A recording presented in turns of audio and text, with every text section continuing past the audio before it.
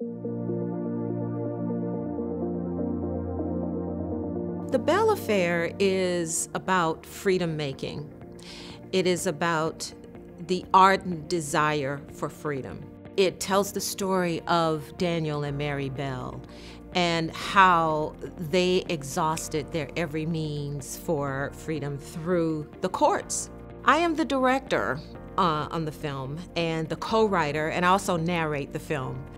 So I did all the research to look into the Bell family and their freedom suits that they filed in the DC courts. Kwakiutl and I collaborated extensively on the script and the screenplay. I did a lot of the court scenes in the film, and so we really shared that work, but it was collaborative through and through. Well, as the producer, I manage all of the talent and all of the staff. I'm also the art director of the film, so I handle the aesthetic of the film and the general animations.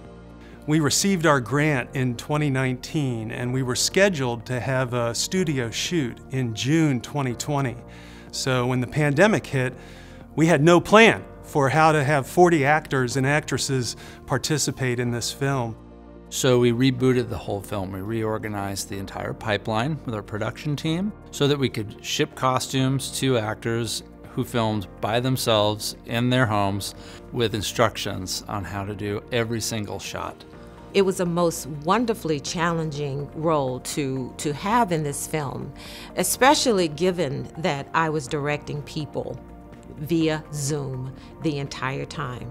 Well, I think the impact has been enormous. We had a premiere in Washington, D.C., and descendants of the Bell family, more than 25 descendants, came from all over the United States to the premiere. This history has really brought the family together that had been separated after the sale of the children of Daniel and Mary Bell in 1848. So two parts of the family that had been separated for generations really came together, meeting for the first time. We're showing that enslaved people used the court system to gain their freedom. And we're also showing that there were white lawyers who were representing them.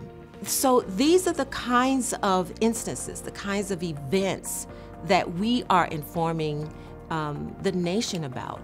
Well, NUtech's been essential because without NUtech, we couldn't really see a way to distribute this film more broadly. What we want to do is get this film out into the world, and NUtech is helping us do that.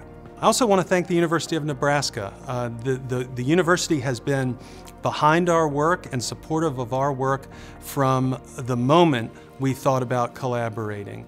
But we can't do this work without the support of the university, all the talent here, and the moral and financial support. So it's really important to me that we have that, and I'm really thankful for it.